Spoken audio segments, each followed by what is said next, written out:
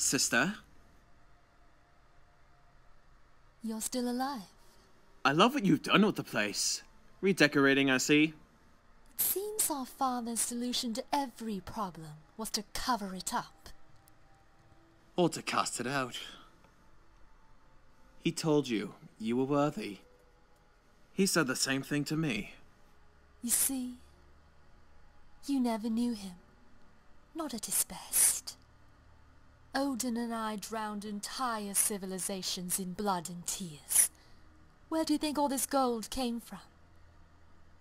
And then, one day, he decided to become a benevolent king. To foster peace, to protect life. To have you. I understand why you're angry, and you are my sister and technically have a claim to the throne. And believe me, I would love for someone else to rule, but it can't be you. You're just... the worst. Okay, get up. You're in my seat. You know, Father once said, a wise king never seeks out war. But must always be ready for it.